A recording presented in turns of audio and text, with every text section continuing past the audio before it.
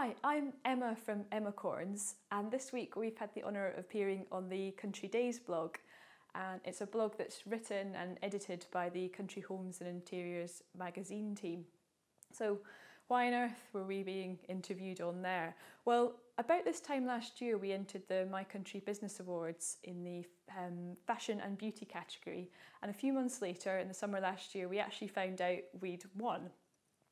And that was great. We were just so excited. We got some fantastic mentoring from Helen Barber of Barber. I got a lovely new jacket, had a great time at the drinks party in London. We got a beautiful trophy. And that's all well and good. Winning awards is nice, but actually winning it's actually meant a whole load more to us. And it's only now that they were reflecting about our experience on the blog that it's made me realise just how much it meant to me. I think a year ago when we filled in that application form, I was still at the stage of thinking, are we doing the right thing starting this bag making business? Have we got a good idea? But the minute that we found out that we'd actually won this, I suddenly had a lot more belief and realised that actually I need to stop thinking, is this a good idea? And think, let's get on with this. What can we do? Let's set our goals. So it's just been an amazing experience in terms of the confidence it's given us. And the time it's given us to stop and reflect, because this time last year we were still making every bag ourselves in what was our spare room.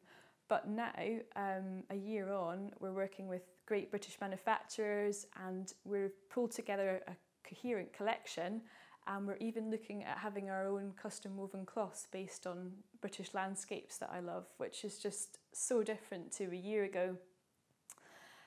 This year they're running the awards again. The category that we were in, fashion and beauty, doesn't actually feature this year, but they've replaced it with one sponsored by British Wool, and it's the British Wool Award for Emerging Talent using British Wool, which would have been quite exciting.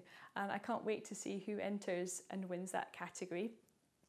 So if you know somebody who runs a country business or is thinking about starting one, tell them to go and take a look at the My Country Business Awards. And if you fancy finding out more about my experiences, take a look on the Country Days blog.